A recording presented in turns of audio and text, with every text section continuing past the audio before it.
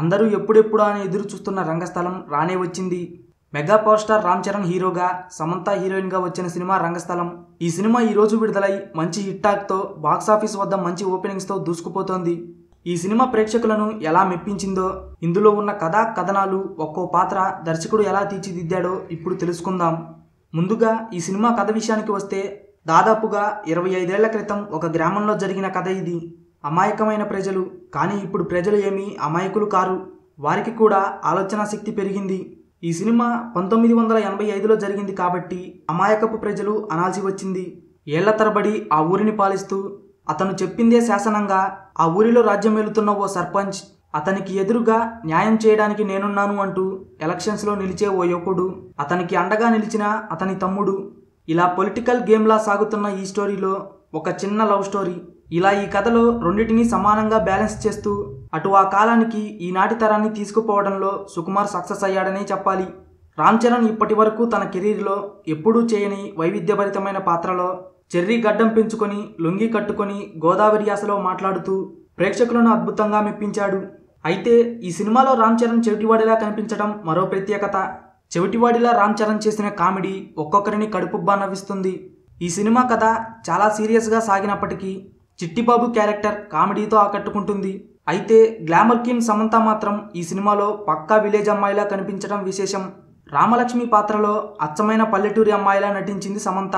ఆమె నటనకు ఎవరైనా ఫిదా అవ్వాల్సిందే. ఆమె నటన, నడక, ఆ వంపు సొంపులను వెండి తెరపై చూస్తేనే మజాగా ఉంటుంది. ముఖ్యంగా రామ్ చరణ్ సమంతల మధ్య వచ్చే లవ్ సీన్స్ ఇప్పటి యూత్కు బాగా నచ్చుతాయి.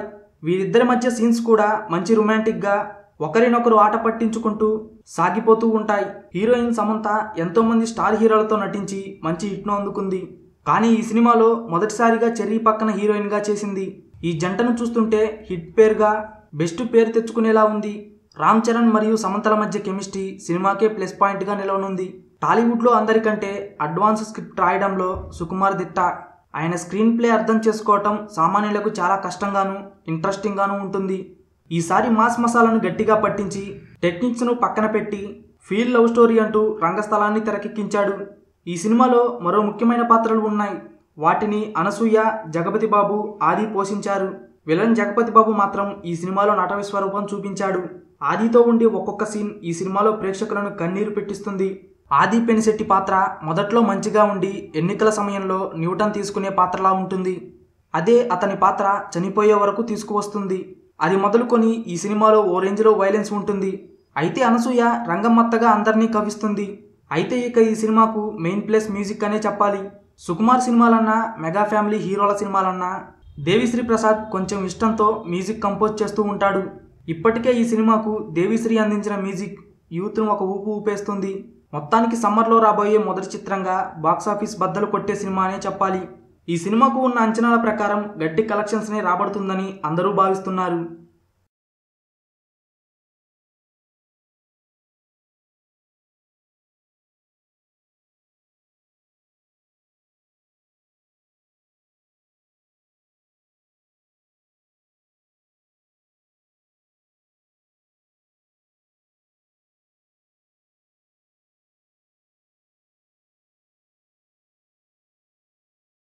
వీడియో మీకు నచ్చితే లైక్ చేయండి, అందరికీ షేర్ చేయండి, కానీ సబ్స్క్రైబ్ చేయడం మాత్రం మర్చిపోకండి.